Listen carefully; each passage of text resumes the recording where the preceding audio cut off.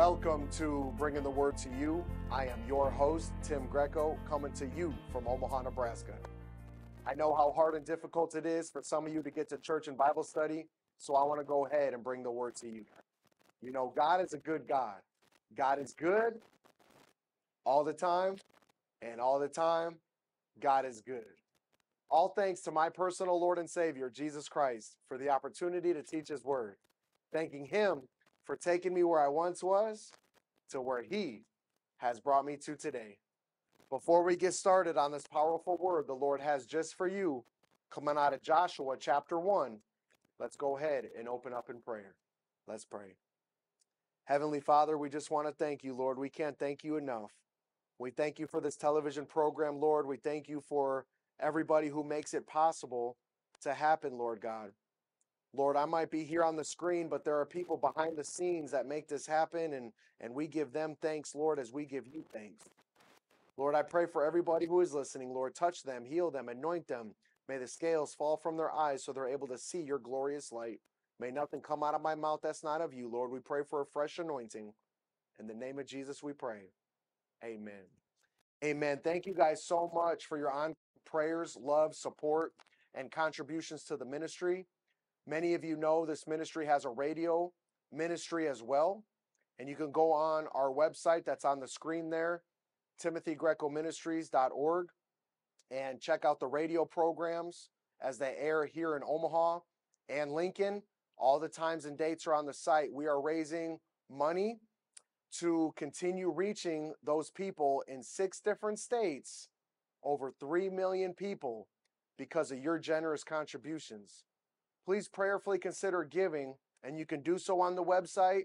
My social media is on there as well. If you go to the bottom, please request me, message me, and it'd be a privilege to speak with you. Amen. Thank you guys so much. So let's jump right into it here in Joshua chapter 1. After the death of Moses, the servant of the Lord, it came to pass that the Lord spoke to Joshua, the son of Nun, Moses' assistant, saying, Moses, my servant, is dead. Now therefore arise and go over this Jordan, and you, all this people, to the land which I am giving to them, the children of Israel. We could stop right there. See, God called Moses to free the Israelites out of Egypt. The Israelites ended up in Egypt because there was a famine in Israel, and Jacob, aka Israel, sent his children over to Egypt to get some food, and it just so happened that Joseph was second in command in the land of Egypt, and the very ones that threw Joseph into the pit, the very ones that sold Joseph into slavery, the very ones that plotted to kill Joseph, came to him to get some food. Now, Joseph recognized his brothers, but his brothers didn't recognize him. We could sit right there the whole program. Many people have done you wrong in your life.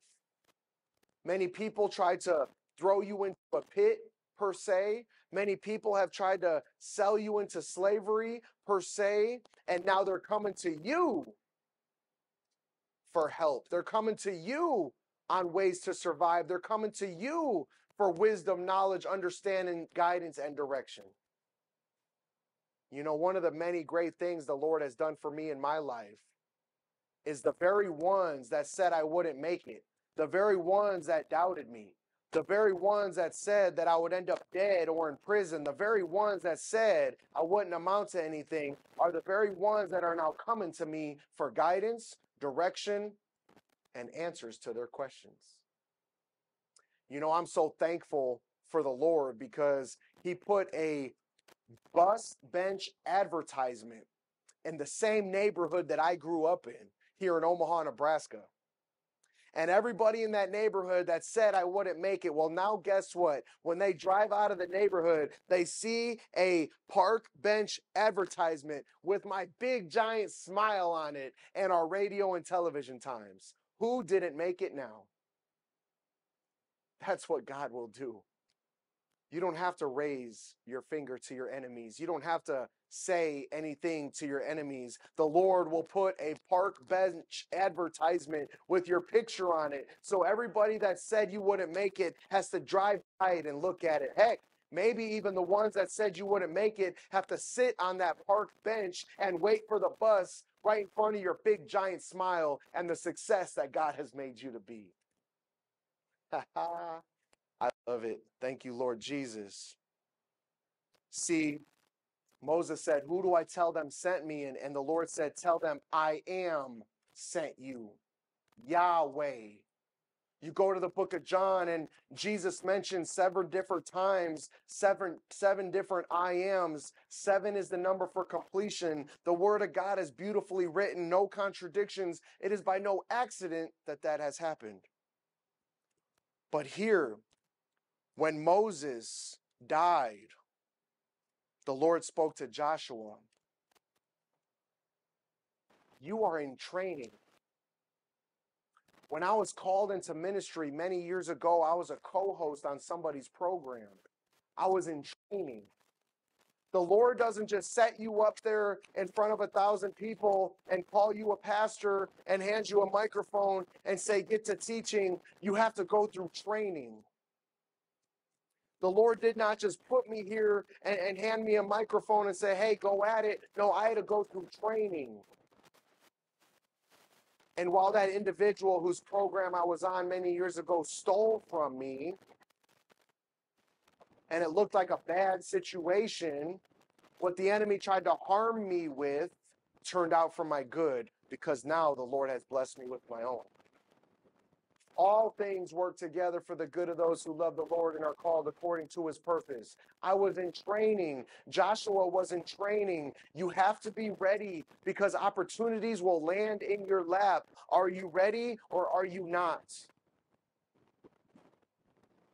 Are you playing games in your everyday life? Are you too busy indulging in alcohol or indulging with the drugs or indulging with the sexual immorality or indulging with the pornography or indulging in the people and places and things of this world? Or are you spending time in the word? Are you spending time in prayer? Are you ready to be the next man up? Because there's going to be an opportunity, just like when Moses died, there was an opportunity for Joshua.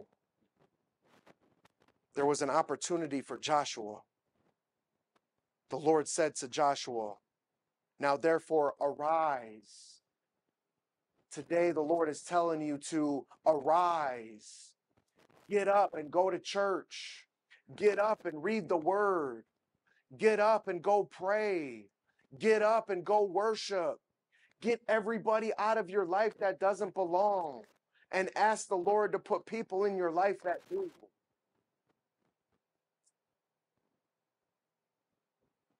Arise. We draw near to God and God draws near to us. We go to church and then we receive a blessing. We open up the word and then we hear from God. We start to worship the Lord. The Lord speaks to us. It's a step of faith. We, then God. We do, then God does. We say, then God speaks. Because God is a gentleman and he's waiting for your faith to be initiated, to be active. Sorry for my vocabulary, but you guys understand what I'm saying. We do, then God does. We say, then God says. We get up and God meets us. Draw near to God, God will draw near to you. Arise, go over this Jordan, and you shall all this people to the land which I am given to them, the children of Israel. The Lord has so much waiting for you. Are you getting up and going to get it? God has so much awaiting you. Are you getting up to get it? God has so much awaiting you. Are you so caught up in the distractions of this world around the wrong people, going to the wrong places and doing the wrong things and being deceived and derailed and distracted from the things that God has for you? If I was still out there in the world today, I wouldn't be on here sharing the good news of Jesus Christ. I never would have thought in a million years that I'd be on television, and I never thought in a million years that I'd be wearing a suit and tie. But glory to God, that's what he does, and that's who he is. In Joshua 1:3, every place that the sole of your foot will tread upon, I have given you. And I said to Moses, from the wilderness and this Lebanon, as far as the great river, the river Euphrates, all the land of the Hittites, and to the great sea towards the going down of the sun shall be your territory. Everywhere you go, it'll be your territory. Darkness has to flee when you show up on the scene. See, you got a great light living on the inside of you, and his name is Jesus. You have a great light living on the inside of you, the Holy Spirit. The Lord has put the Holy Spirit on the inside of you, and the Bible says, greater is he who is in you than he who is in the world. We don't flee where the enemy is at. The enemy flees where we go. We are triumphant. We already won. We have victory. The enemy does what we say. We don't do what the enemy says. We have power and authority over the enemy and his minions because of who God is. We don't fear nothing but God. The enemy fears everything, especially God. And those who reject a relationship with Jesus, they have to live in fear because they serve a lowercase g God who is the king of lies, who is the king of fears. Joshua 1:5, no man shall be able to stand before you all the days of your life. As I was with Moses, I will be with you. Tim, get on that television channel and preach the word. I will be with you. Whoever's listening right now, go and do what God is calling you to do. He will be with you. I was talking to a brother yesterday, and he's in a relationship, and his girlfriend wants him to pray with her, and his girlfriend wants him to read the word with her, and he was, just kind of conversating with me, saying, he's never done anything like that before, and he's a little nervous about it. And I said, man, do it. Just do it. Open up the word. The Lord will be with you. Just start praying. God will have the words come out of your mouth. Prayer is just a conversation between you and God. Just start talking. Lord God, I've never done this before, and I believe that you're listening right now. Lord, I thank you for my life. I thank you for my finances. I thank you for everything. I thank you for my relationship. Lord, I thank you. See, if you don't know what to pray for, there's always two things you can pray for. We can always repent, which I do all day, every day. I have a visual of a dry erase board, and any of my sins on that dry erase board, and every time I repent, the Lord comes by with that eraser and just erases them off the dry erase board. So all day, every day, I'm keeping my dry erase board clean. I'm walking and talking with the Lord. I'm driving with the Lord. And another thing you can pray for, other than repentance, is giving thanks. All day, every day, I'm on the phone with God. The only way to talk to the enemy is if you click over when he beeps in. The younger generation is like, hey, what does he mean click over when they beep in? I don't know. Ask somebody that was born from 1990 and back. Maybe 1998-ish and back. We used to have house phones. And the only way to talk to the other person when you were on the house phone was if somebody beeped in and you hit beep. That means you're getting another call on the other end, and you had to click over to talk to them. If you stay on the phone with God, the enemy might be beeping in, but you have to make an attempt to hit the button to click over and talk to him. Don't hit the button to click over to talk to him. Stay on the phone with God. Give God thanks. Give God praise.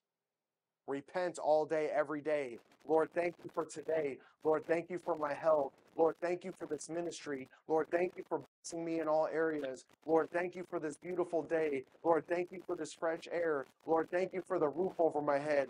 Thank you for this cup of water. Lord, thank you, thank you. Lord, please forgive me of my sins. Lord, I messed up last week. Please forgive me. Lord, I might have messed up yesterday. Please forgive me. All day, every day. You're in constant fellowship with the Lord. Joshua 1:6. Be strong and of good courage. Strong and of good courage. The Lord did not call you to be weak. Stop trying to get right to get with God, because you'll never get right on your own. But when you get with God, He'll give you His Holy Spirit, and you'll say things and do things that you never thought imaginable. I am not on here today because I'm Tim, because I ain't nothing but a dirty, filthy rag compared to the righteousness of Jesus Christ. I am on here today by the grace of God. He has given me power. He has given me strength. He has given me authority. He has given me wisdom. He has given me knowledge. He has given me understanding. He has given me the ability to teach His word. Today, He told me to be strong. Today, He told me to be courageous. For those who reject a relationship with Jesus, they live for the enemy. And yes, if you're living for the enemy, you better live in fear. You better live in worry. You better live in anxiety, because that's what the lowercase g God of this world system does. But when you give your life to Jesus, we rebuke the enemy in the name of Jesus. He's already defeated. He already lost. That worry's got to go. That anxiety's got to go. The Bible says be strong and courageous. We don't follow worldly people. We do what the Word of God says to do. We do what the Word of God says to do. God's people are strong people. God's people are courageous. For to this people you shall divide as an inheritance the land which I swore to their fathers to give them. Only be strong and very courageous, that you may observe to do according to the law which Moses my servant commanded you.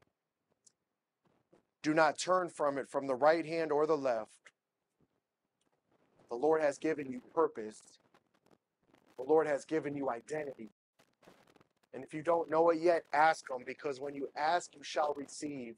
You have not because you ask not. Seek and you will find. Knock and the door will be open. Ask and you shall receive. Today, the Lord has all the answers to your questions, and He wants to help you with whatever it is you're thinking, whatever it is you're going through. The Lord is with you today. Homosexuality. The Lord loves those living in homosexuality. He hates the sin of it. Those who are in addiction, the Lord loves you. He does not like the addiction. Those who are living in alcoholism, the Lord loves you. He doesn't like the sin of alcoholism, of drunkenness. Sexually immoral, adultery, fornication, the things I always name in 1 Corinthians 6, 9 through 11. The Lord does not like those things, but He loves you. He loves you. The enemy twists it all up. Oh, who is this guy talking about homosexuality and drunkenness? Well, let me tell you. I care so much about you to expose the enemy and let you know you were not born that way. You were not born that way. Those are temptations and distractions to keep you from knowing Jesus and to get you to get mad at people like me that love you. Joshua 1:7. Only be strong and courageous, that you may observe to do according to all the law which Moses my servant commanded you. And do not turn from it to the right or to the left. Give your life to Jesus. Don't turn to the right or the left. I always say the only time I look back is to see how far God has taken me. Because I'm marching forward. I'm pressing forward. I'm running the race. I'm staying in step with the Holy Spirit, all by the grace of God. We got to put on that belt of truth, that chest plate of righteousness, those shoes of peace, that helmet of salvation, that shield of faith, which is the most important, because without faith it is impossible to please God. And the word of God that Jesus showed us in Matthew chapter 4, how to fight the enemy off, because the enemy was trying to fight the living word of God with the living word of God. But you can't fight the living word of God with the living word of God, for the living word of God is the living word of God. For in the beginning was the word was with God, and the word was God. Jesus showed us in Matthew 4 how to fight the enemy off. In Joshua chapter 1, verse 8, many of you know this here. This book of the law shall not depart from your mouth, but you shall meditate on it day and night. What's going through your head today? Sexual immorality or the word? What's going through your head today? Pornography or the word? What's going through your head today? Drugs or the word? What's going through your head today? Alcoholism or the word? What's going through your head today? Fear, worry, and anxiety or the word? What's going through your head today? People out in the world that say they care about you, but they don't, or the word? What's going through your head today? Your own blood family that has neglected you, rejected you, abandoned you, doesn't care about you, or the living word of God?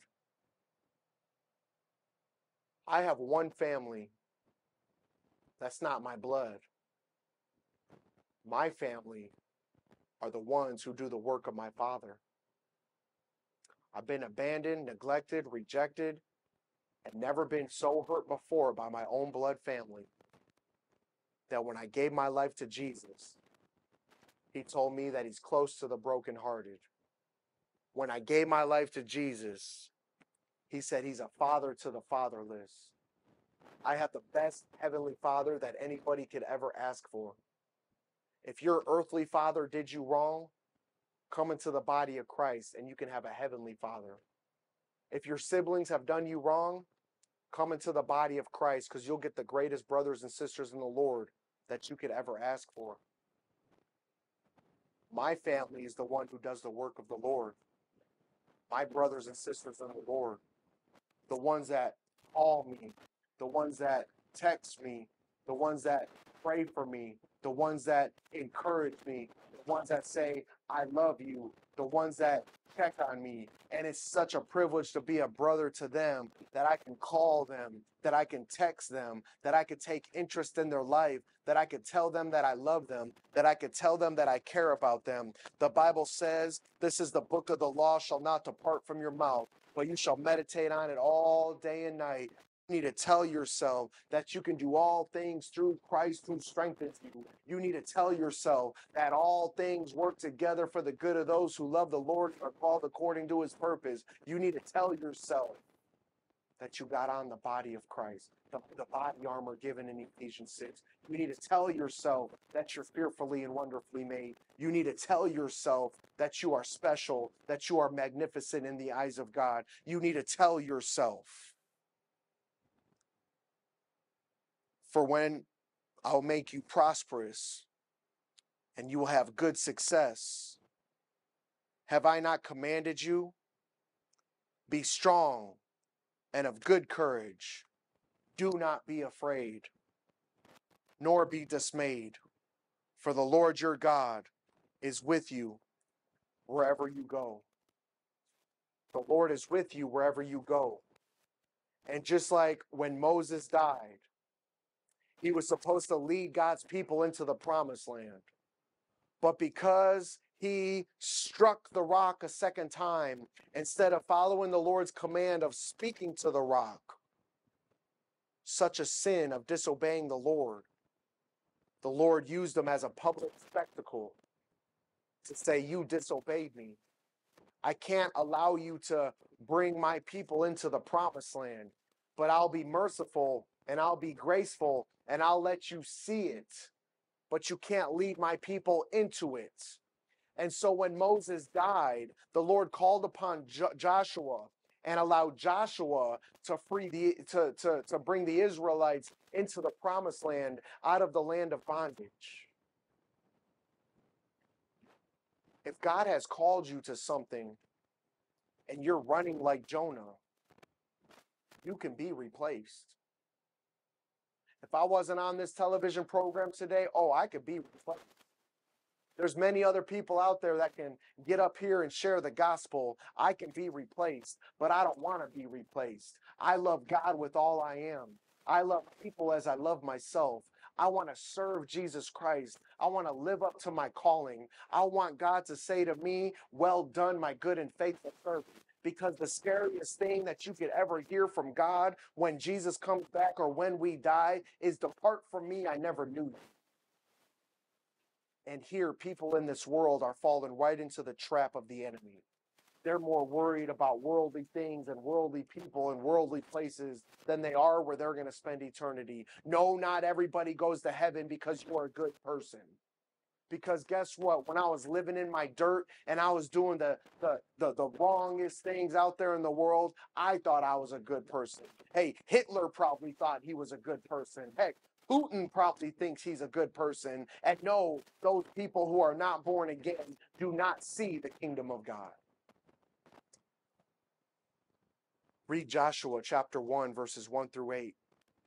Remember, we can be replaced at any given time, but also remember to be ready, because God is training you and equipping you. And he says, be strong and be courageous, because he's got great plans for you. Please go on the website, reach out to me. It'd be a privilege to talk to you. If you see me in public, say hi. I love talking with you guys. It's a privilege. Nobody told you they love you today. I love you. God loves you. I pray you have a blessed rest of the day. In Jesus' name, let's go.